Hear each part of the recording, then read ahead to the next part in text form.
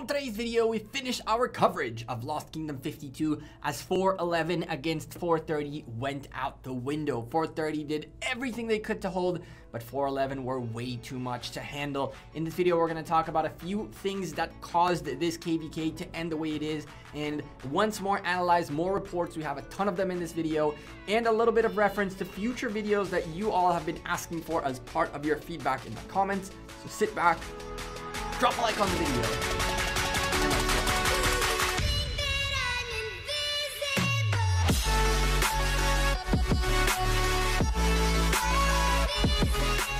Hey there YouTube, welcome back to Gekko Gaming. As we wrap up this coverage of Lost Kingdom 52, I still had a bunch of reports that I wanted you guys to see, some footage of action that's worth showing, and a little bit of extra information that'll make your lives a little bit better when it comes to fighting and understanding KVK a little bit more. Before we start though, I am a sponsored content creator by Rise of Kingdoms. Enjoy the content, drop a like on the video, subscribe to the channel down below, hit the bell to get a notification. We got a bunch of awesome videos coming up this week, including one that y'all have been waiting for quite a while. It might start with an M, and I'm not saying anything more about that.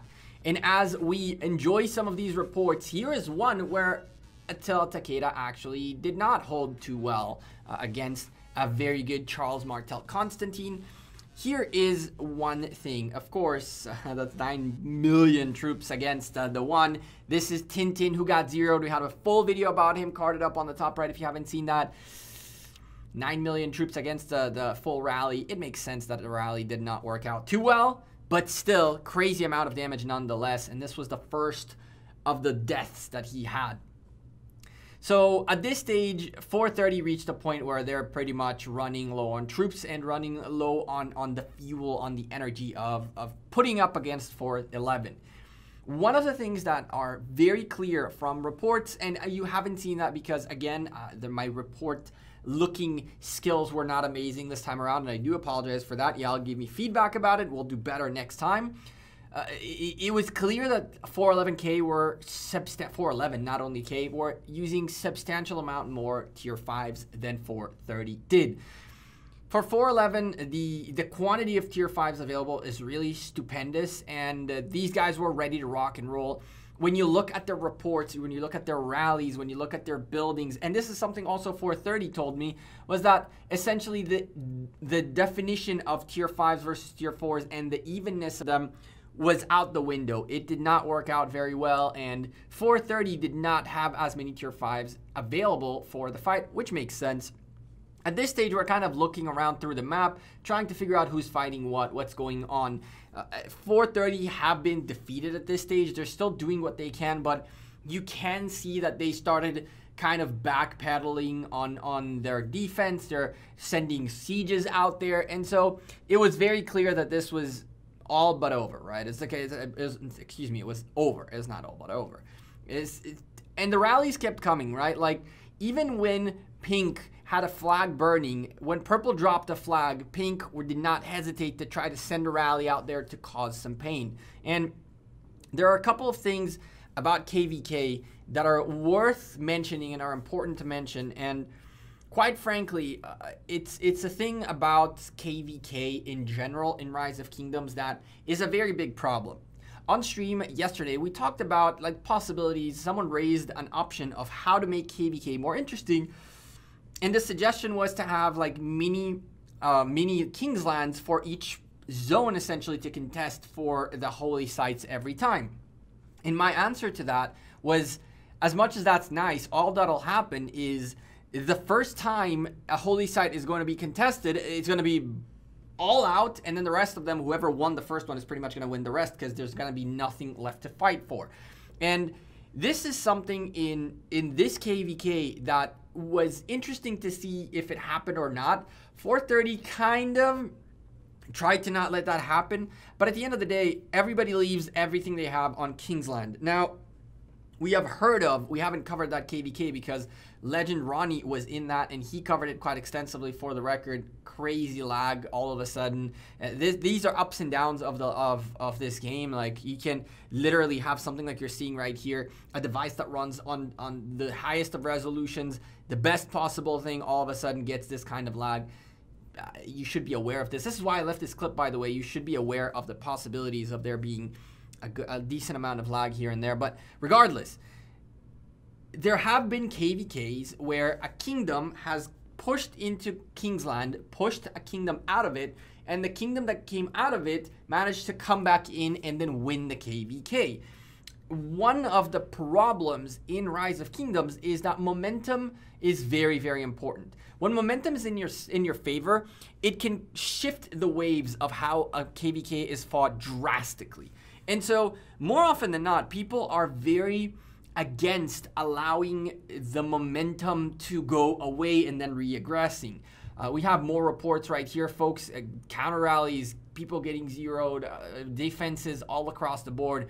Ark here sent us a good amount of reports as he got rallied himself by a double rally and did crazy amount of damage. The man insta-healed and took a couple more. It was just unbelievable. Ark is just a crazy player. But anyway, think about KVK as not only the first battle. You need to realize that at a 41-day event where on the 40th day, on the 20-something day, you get into this event. I mean, look at these reports. Marcus hitting with a 10 million loss on the 18 million loss on the flag. Zetyan, Constantine. These are the kinds of things that I'm talking about. People go all out and don't leave anything in the tank for later on. 430 tried to leave something in the tank when it came to the level 8 pass. They put a bunch of forts out there and all that good stuff, but it just wasn't enough. And I'll tell you this, I have a feeling that we will start seeing KVKs when people are gonna make the decision to back off, allow themselves to get locked into a pass, and then find a way to get back in the action in some shape or form. Those passes, level 8 passes, level 8 passes, remain yours and uncontested for a few days, even after Kingsland opened, which allows you after the first day to lose access to Kingsland, well, to lose land in Kingsland, but still have the ability to get in there, especially if you give your skillful craftsmen a little bit of time so that you can put 2 or 3 flags next to each other very, very quickly. It is very viable to figure a way to essentially get yourself back into Kingsland. It is a very viable thing to do. And so this KVK, I think that the mistake 430 did is that they essentially left it all on the field on the one fight. And quite frankly, I would have said, I can honestly tell you that if 411 were allowed to get to that level 8 pass in a much quicker pace, and then when they went to focus on the other side, 430 would have hit, that would have worked out maybe a little bit better for them. And so in this KVK, there was a lot of momentum in favor of 411 and a lot more tier 5s for 411, which truly 430 and anyone else in that KVK couldn't have stood against. Overall, I think that our coverage of this KVK was not really a coverage of a KVK. I'm really not even going to pretend to tell you that I was not that I was not all about keeping up with 411. There are a lot of people in 411 that I really like, and it's a very good kingdom that does a lot of very good things, and they're willing to share a lot of it with the community. It's why Ark gave us a little bit of hints and advice in the previous video. I mentioned them about why they used Richard, about what kind of tests they did, about situational use of commanders and so forth and so on. And we didn't really cover the wide part of like how the flagging worked out and what was the strategy and all that good stuff. And that's something that you guys talk to me about. It like, listen, we want to see that as well.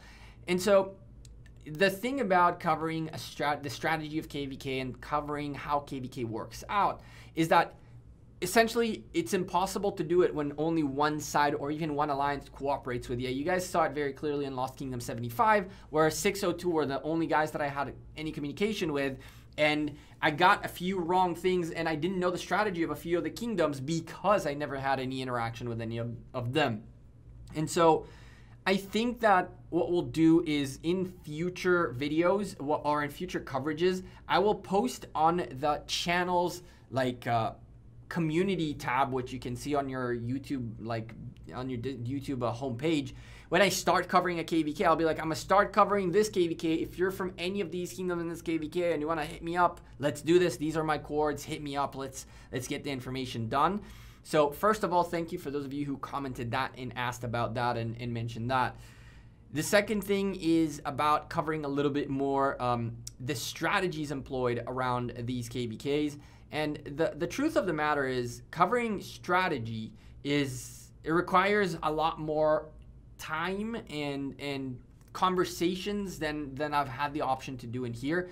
411 would have definitely told me everything they want to do, but I didn't really know who their opposition was, and I was quite frankly super busy to start like keeping up with everything and all the stories and all that.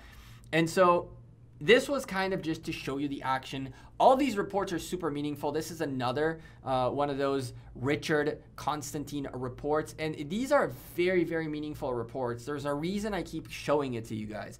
Irene, shout out to you, Irene, in the comments mentioned that there were two types of ATTILA takedas that were noticeable. One that's more attack stacked and one that's more health stacked, and the results were very different.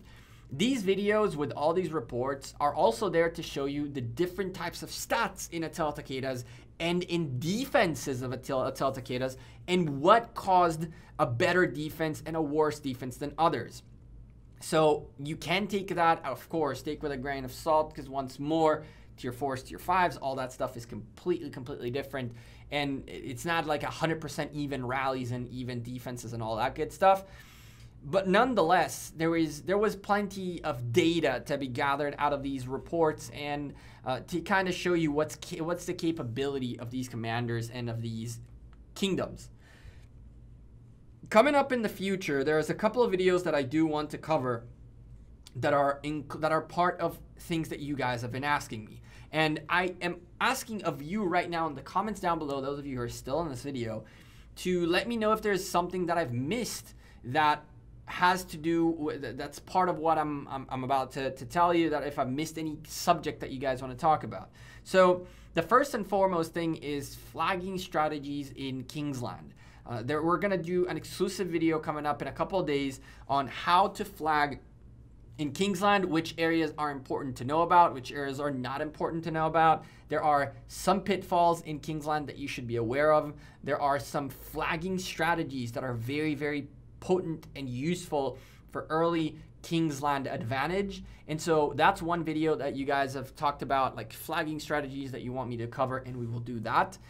The next one is about pacing yourself during KVK. Essentially, where do you call it quits to take a step back, to potentially allow some things at the front to burn while you're regrouping in the back, or something like that. We have a pacing video coming up soon as well, sometime this week, about pacing your fighting and how you can essentially allow one team to feel like they have the upper hand while you're preparing to do something within a few hours in a completely different area of the map that they will not see that coming. Essentially allowing some shifts in momentum and that kind of stuff. We're going to cover that in this week's videos as well. And finally, some of you asked, what should you counter ATTILA Takeda with? Is counter rallying ATTILA Takeda viable? And if it is or it isn't, what you should do and how you should do it. That video is the one that I'm still kind of thinking whether or not it's worth discussing, just because I don't think that ATTILA Takeda's shelf life is going to be as significant as it was when they first came out. I think that now that folks are aware of how strong they are and how much of a dominant pair they are, they will be preparing ahead of time for it. We will see much more Constantines available, much more Charles Martels being expertised early on to guarantee that ATTILA Takeda do not pose as big of a damage as they usually do, as they did to us at least. So that's another subject. But in the comments down below, you should let me know, what do you think? There's another rally on our friend Ark. What do you want to see that has to do with KVK strategy, coverage, and all that good stuff? And again, if you have any feedback, any comments, any questions, anything of that sort, and I'm here for that. You guys think I don't read the comments, but I read every single comment. I do everything I can to give you what you're asking for, essentially, if it's something that's within my means. And for those of you who are still wondering what's going on with our KVK, we did a full stream where we went crazy gathering in KVK, because my KVK hasn't even reached, not even zone 7 yet, literal alone. Like, we haven't even reached past level 7, so, or 6 for that matter. We barely made it out to the next zone, which are pass number 4. We're waiting for passes 5s for the ancient ruins. We might do some streams of us fighting in ancient ruins. We'll see how that one works out. With all that lag and all that, it's probably not going to happen, but we're going to do our best to do that. And from there, we'll figure it out. But anyway, I've been rambling for a bit much as we really just scroll through these very interesting reports. Massive shout out to 430, to all the folks who were involved in this KVK. A lot of interesting conversations came out of this. A lot of feedback came out of this. And it was a very fun time covering. I'm really looking forward to see what 411 once more, one more of these reports. And Richard Constantine report. And honestly, I'm really looking forward to see what 411 keep doing. We're going to keep track of them and maybe even send like a small account out there just so we can keep up with what's going on there. Looking forward to seeing them in Osiris League. And as y'all heard from me through Arc, from Arc through me though, is that they are still in this report again. I don't know how we ended up with it again on the screen, but they are testing, and they're testing very, very strongly, and they're doing a lot of tests of many different types of commanders and many different pairs for many different situational things. Again, we have a YSS Theodora trying to hold against the behemoth that is ATTILA Takeda, and this is a completely different rally from what we saw previously. In the previous video, they all saw this. There was a double rally hitting this, and it was a world of pain. This is the continuation of that, essentially. In a moment, another rally is going to come out to the flag right next to it, and madness is going to ensue. Yeah, this video was kind of just like a wrap-up with the rest of the footage that I had, with the rest of the reports that I had, with a little bit of extra to give y'all. I honestly don't... There was a little bit more fighting that happened once the level 8 passes opened up.